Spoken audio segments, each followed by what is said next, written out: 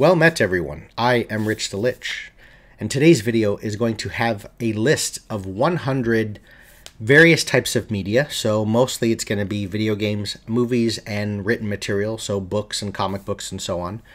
And why 100? Well, I recently reached 100 subscribers, and I know there's folk out there on the YouTube as PewDiePie and such that are celebrating 10 million subscribers and 100 million subscribers.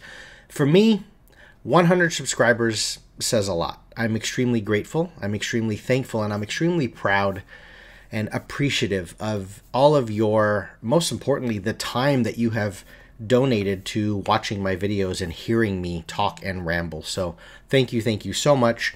I thought when I reached 100 subscribers, and I knew this going into it, I was never searching and seeking out the numbers. Yes, I'm appreciative of them, but I create the content simply because I feel like I just have some thoughts and ideas and experiences that I want to share. If you like it, you like it. If you don't, you don't. Hopefully you've been entertained along the process, and maybe you've learned a little bit of something that you can take with you to just help make your passion and your creative efforts better. So I thought, why not put a list up of 100 things. There's no particular order here. I'm not going to list them in any sort of order of the video games come first, followed by the movies. I'm not going to list them in any order of importance or the level of impact they had on my creative juice, so to speak. I'm just going to ramble through 100 things that I came up with very quickly. I typed them out. Sure, there's going to be some things here you don't agree with. There's going to be many things that I left out. There's going to be many things that influenced me greatly that I didn't put on the list because I just simply didn't think of them right now. I'm also not going to talk through them with any level of detail and depth because with 100 things, if I even spent 30 seconds on each one, this is going to be an hour-long video. So hopefully something here resonates with you a little bit. It sparks some creative juice with you. If you were to delve into any of this media, I would recommend looking into the movies first, because quite simply, you can just spend a couple of hours and that's it. You've digested the movie, you got the gist of it, and it's done. A book, a few days to a week. Some of these video games, I'll mention World of Warcraft. I've been playing that for the better part of 15 years, and there's still aspects of that game that inspire me and spark creativity and whatnot. But these are all things in some capacity, 90% of them at least, so a good 90 out of the 100. I've watched, I've read, I've delved into these video games, I've played them through and through. But there's a few things on the list here that are on the back burner of things that I need to get to as well. These are things that have been recommended to me by those that I greatly value their input creatively or their friends and things like this. So not everything here have I experienced myself, but these are the things that I want to get into or I already have. I also want to say a huge thank you to, I think his name is Heavy Arms. I don't even know if you're a subscriber. I don't know if you're even going to watch this video. I'm not sure how you found my creative efforts and my channel of All Things Lich. But I have a Patreon out there. It's patreon.com/allthingslich. And Heavy Arms donated generously to my Patreon. And he is my first Patreon, so I'd like to, or patron I should say. He's my first patron. I want to just say thank you very much if you happen to be watching this video for your generous contribution and basically buying me a cup of coffee every month and just helping contribute and believing that what I've offered already is worth something to you and that you wish to donate your hard-earned money towards my efforts. So let's jump into this list, okay? At the top is my favorite movie of all time, Braveheart. Number 2 is Gladiator. This is the movie with Russell Crowe. Number 3 is John Wick. Number 4 is Bourne Identity. Number 5 is Saving Private Ryan. If we look at those three, John Wick, Bourne Identity, and Saving Private Ryan, we are looking at things that I think create a good sense of what it's like to be in battle, in combat. Yes, I know obviously if we're talking D&D, we're looking more fantasy versus the gunplay of a Bourne Identity and a John Wick, but just sort of the intensity and maybe even downloading the soundtrack and playing those during your game, they can really spark some fuel for how to create a real compelling combat and, situation and encounter.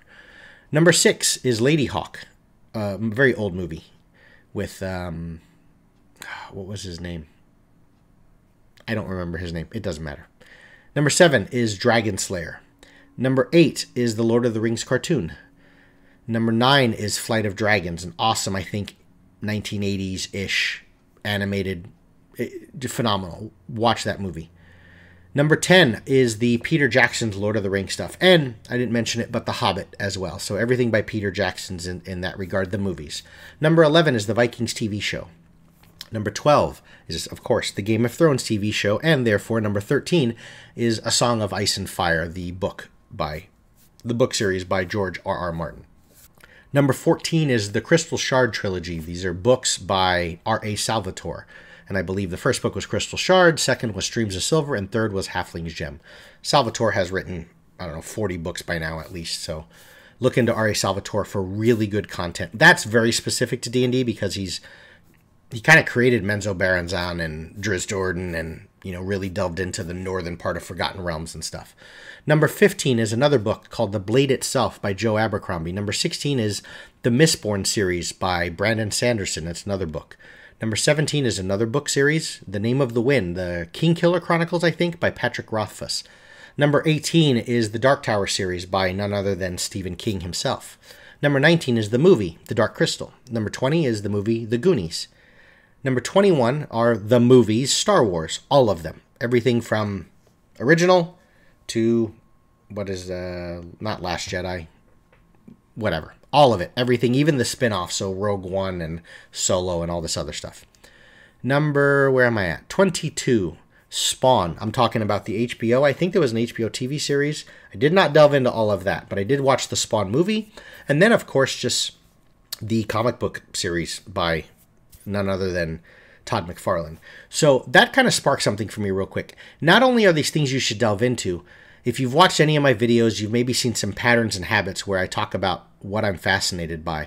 What I am enamored by is delving into the behind the scenes of the making of. So not only just the making of how did Peter Jackson and Weta Digital and all of them make Lord of the Rings, but when I get into, I'll mention H.P. Lovecraft, or when in this case, obviously I'm talking about Todd McFarlane. I've watched almost every documentary or YouTube video. I love getting into the creative process of how something was made. And if it's an individual, I love getting into their mindset. What were they thinking? And I think when you take someone that has created and published, Stephen King, for example, reading about what made him a writer and what are his habits and patterns, in the journey of writing my own novel, I am never going to pretend that I'm any Stephen King. I mean, few people on the planet are. I love getting into their creative process because I try and find some links, some similarities of, the way he navigates his way through this writing is the same process I go through. But then I find those little disconnects that I have that he's overcome that allowed that individual to create and produce something, a finished product. And I think that's the separator between those that do and those that don't.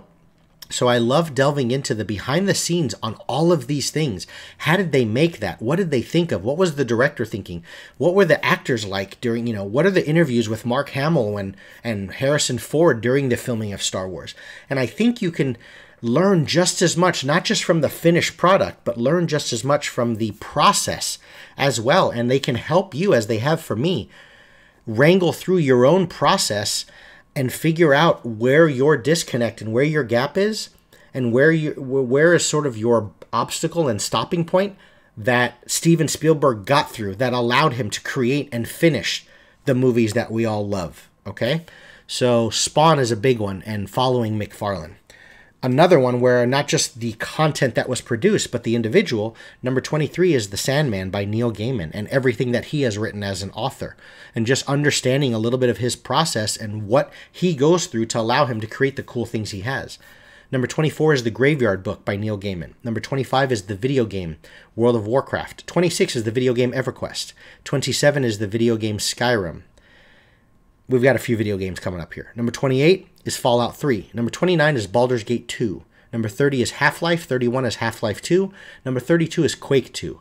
Number 33 is Doom, both the old original John Carmack, founder of shooters types thing, and the most recent, newer version of Doom, where it just play that soundtrack and it just gives you that instant urgency and just rage, especially with like an Avernus or fighting in hell or something like that. Number 34 is the video game StarCraft and its expansion Brood War. 35 is the video game StarCraft 2. More video games here. 36, Warcraft 3. 37, BioShock and BioShock Infinite. 38, all of the Zelda games. Just look into all of them, play them all. 39 is the video game Kaboom. It was one of my favorites as a kid, and it's just constant reminder for me of just how something can just be purely made for fun. Just enjoy it. Number 40 is the Street Fighter and the Mortal Kombat series, all of them. Number 41, we're going into some books again. Number 41 is the stories of Elric of Melniboné, based on Michael Moorcock, I believe. Number 42 are the Dresden Files books with Jim Butcher, I think, is the author. Number 43 is, there's a bunch of books here and a bunch of authors. Everything by Robert Jordan, I think his name is, Terry Brooks, Terry Pratchett, Discworld. I forget the name of the book by Terry Brooks, but look up all that stuff. Number 44 is the Narnia world. So whether you're looking at the movies or the books, C.S. Lewis and whatnot. Number 45 is delving, no pun intended, down deep into the hole of Alice in Wonderland. Number 46, watch and digest everything by Pixar. Most importantly, though, with Pixar, look at their behind the scenes. I talked about that just a moment ago of how valuable that stuff is. Start finding some articles, and there's some amazing stuff out there. Maybe I'll create a video on it if you guys want me to. Just kind of comment on Pixar's storytelling process. As a dungeon master, I'm a storyteller, and very few have done it as well as Pixar. So look into all that stuff. Not just watching the movies, as I said, understanding what their process was in creating that movie and how they came up with that idea. Number 47, of course, is Harry Potter, whether the movies, everything by J.K. Rowling, the books themselves, and so on. Number 48 are the books of A Wizard of Earthsea, so Ursula Le Guin. Number 49, delving into not just the works of H.P. Lovecraft, but also just him as a person and the mind. So even if these things just turn into a quick Google search on every one of these books, games, movies, people, delve into that. Understand the process of creation and what they thought through, because you might find some similarities, and as I said, be able to link some things up and create some cool content. Number 50, one second, excuse me. This stuff is bad for you. Is Conan. I'm talking about Robert E. Howard stuff. And of course, Arnold's movies and whatnot. Aliens, the movies. Terminator movies, Terminator 1, 2 especially. The movie Pumping Iron, I'm on a real big Arnold Schwarzenegger kick. Not lately, but just in general. I think just the success and the discipline and the work ethic, it informs a lot to me, and it has helped me grow just as a human being, which I think the better you become as a person, the more you can offer as a creative individual as well. Next, look at everything by the individual David Blaine, the magician, the street magician, the, survival, crazy feats of magic. So everything by David Blaine. That could also transition into Houdini, which was a huge influence on David Blaine as well. And yes, I know I'm talking about media, but there's books on David Blaine. There's TV series and movies and things like that, documentaries on David Blaine. So look into that stuff. Number 55 is the movie The Princess Bride. Number 56 is an individual, but there's movies that go with this. Bruce Lee. Similar to Pumping Iron and the inspiration of Arnold as a person, just the success and the motivation and inspiration of Bruce Lee in and of itself. And that can take you down the road of, sort of a lot of these things can springboard into other things of, the original Kung Fu movies, yes, why, you know what I mean? Those type of things that are dubbed over. But I remember trying to create that vibe and ambiance of, do you remember the original, not the original, but the Batman that started with Christian Bale and I think Liam Neeson, and he's in the snow and he's looking for the blue flower and they go up to that monastery? I created something with that, plus the things that were influenced by the Kung Fu movies and the martial arts movies of Bruce Lee, and also the ones where they're dubbed over the crazy, Chinese Kung Fu guys are flying around in circles and stuff like this. And that was the spark. And all I needed to create a really compelling, cool situation in a role-playing game in D&D where the PCs were going up to this like monk monastery. So you can find inspiration everywhere. So Bruce Lee. Number 57, the Malazan Book of the Fallen. I think that whole written series. Number 58, Mary Shelley's Frankenstein, where you can delve into some of the older movies with Gene Wilder, I think, but you can also just read the book itself. From a strong horror element, especially when you delve into the behind the scenes of what she wrote for its time, there was a lot of taboo stuff there, so you can get a lot from that in sort of mystery and superstition and cults and what people are thinking and believing and so on. Number 59 is the entire Witcher video game series and the books as well. Number 60 is Borderlands 2. Number 61 is the Diablo series. 62 is the Gauntlet video game. 63 is the video game Dragon's Lair. 64, similar to the Kung Fu thing I mentioned, Crouching Tiger, Hidden Dragon, the movie. 65 is the movie Avatar. Number 66 are the video games like Sekiro and Bloodborne, you know, the Dark Souls, Demon Souls series. 67 is the Ultima series of video games. 68, old school video games, the Pool of Radiance. SSI, I think, was the company. Pool of Radiance, Curse of the Azure Bonds. That was the first time that I really took like D&D and saw it in video game form. 69 was Knights of the Old Republic, the video game. 70 is the Star Wars Old Republic MMO by BioWare. 71 are the Adventure Series games, similar to like Zork. 72, video games again. There's video games here for a little while. Is the Dragon Age series. 73 is the Mass Effect series. 74 is the God of War series. 75 is the Gears of War series. 76 are all these sort of stealth influence games like Splinter Cell, Deus Ex, Assassin's Creed, Metal Gear Solid. Also the detective and investigative work of the Arkham Asylum type games, the Batman series. 77 is Left 4 Dead. 78 are the wonderful adventure story-driven cinematic games like Last of Us and Uncharted by Naughty Dog. 79 is the open world games, the GTA series, the Red Dead Redemption 1 and 2. Number 80, really good for puzzlers, is Portal. To kind of get your mind thinking in a different way, running through the dungeons and overcoming obstacles and traps and tricks and stuff like that. Number 81 is Halo. 82, the juggernaut, of course, Minecraft. Just the ability to build and create a world in and of itself. 83, we're back to some TV and movie stuff here. 83 is the TV show Stranger Things. 84, Back to the Future. 85, everything from DC and the MCU, so the Marvel Cinematic Universe, right? There's too many to list. You can go into Doctor Strange, the Iron Mans, the Avengers movies, all that stuff. 86, The Matrix trilogy and series, but especially number 1. 87, Ghostbusters, the original. Bill Murray, right? Dan Aykroyd. 88, Monty Python and the Holy Grail, of course. It has that element of obviously the fantastical, or, you know, fantasy, medieval, I should say, but just elements of humor and reminding us smile and have fun, man. 89, the Inception movie. I think that was the same guy that did the original Batman Dark Knight. I forget the director's name. 90, Blade Runner. Original. 91, Tron. 92, Jurassic Park. Yes, there's a whole Lost World and all the new stuff with the guy who plays Star-Lord in Guardians of the Galaxy. But I'm talking the original Jurassic Park. And also you can delve into Michael Crichton, I think was the author of the books. 93, Jaws. That thing, other than Exorcist, are the two that scared the shit out of me as a kid. They bring a strong horror element to all of it.